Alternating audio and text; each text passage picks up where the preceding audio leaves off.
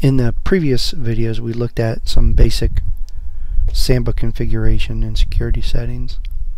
In this video, we'll look at a little bit more in depth on the security settings, particularly as it relates to users. As in the competition, they may specify that only certain users have access to a particular share.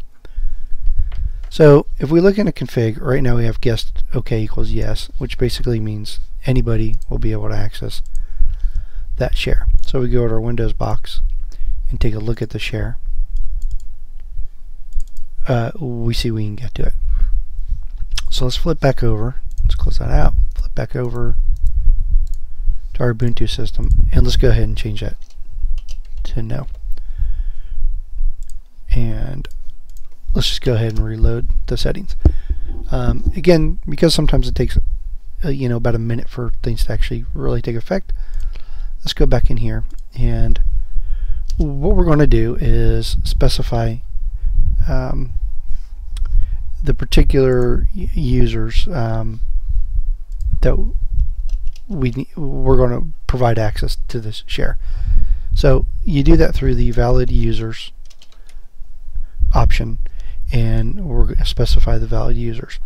So the one that we're currently logged on is CyberPatriot, and so I'm not going to save it yet because I don't want this to take effect yet, and show you a couple things. So we'll flip back over to Windows, and if you recall, we said guessed OK equals no. And so when I actually attempt to access the share, I get prompted for my username and password. So let's come back over here, and let's go ahead and save this. Valid user CyberPatriot. Let's reload the config. Let's come back over to Windows box, and you can see here we are logged into CyberPatriot.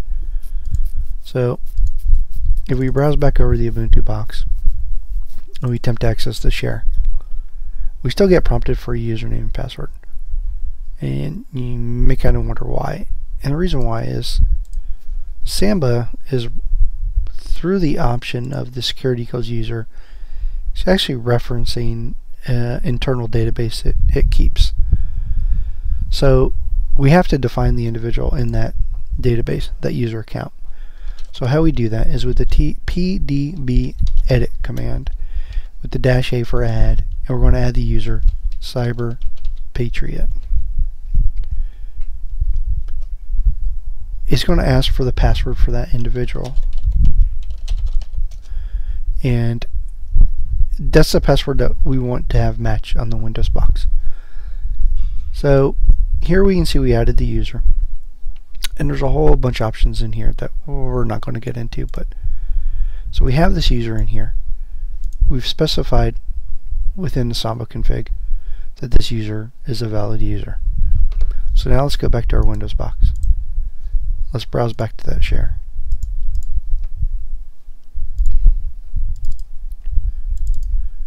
Now, since the username password is a match, we now have access to that share. So let's try it as another user on this box. So we're going to switch over to another user on this Windows box.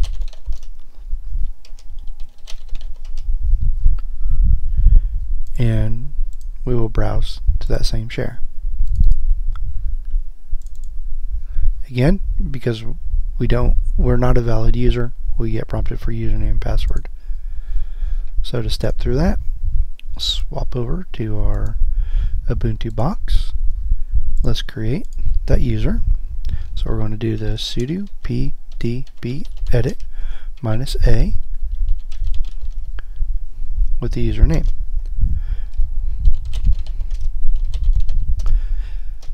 So here we go. So we have our username of our curly, and let's go back. Now if we go back to the Windows box and try it, it's going to fail because currently our only valid users are CyberPatriot. So we go back over here, we're logged in as our curly, go our computer, network, here, tab. Again, it's failing. So let's come back over to our config, put in a comma, save, reload the config. Now something else I want to point out.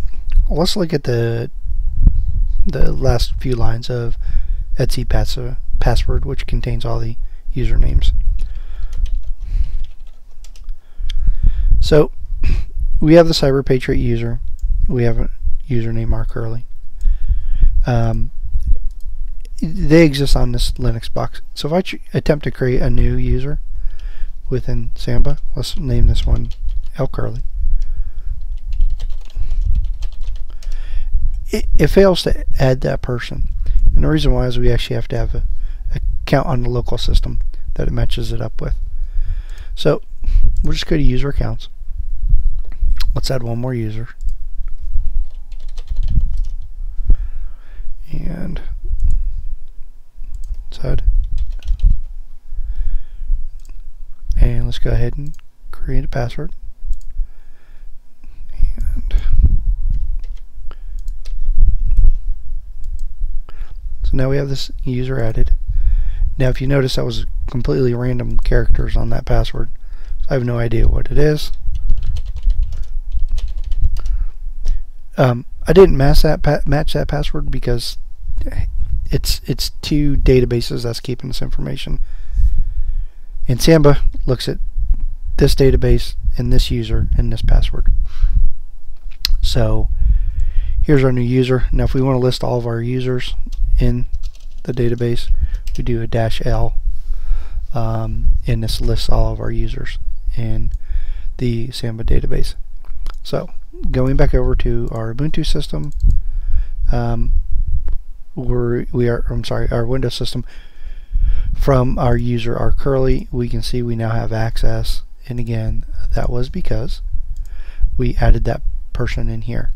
Now the lcurly would, if we attempted to access it, that would fail as well, or would fail at this point because they're not listed as a valid user.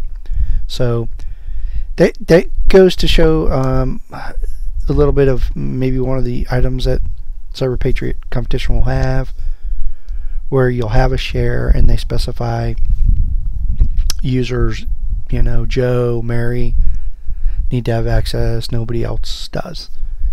In that case, you would want to make sure that guest OK equals no is set, and then that you identify all the valid users in that share definition.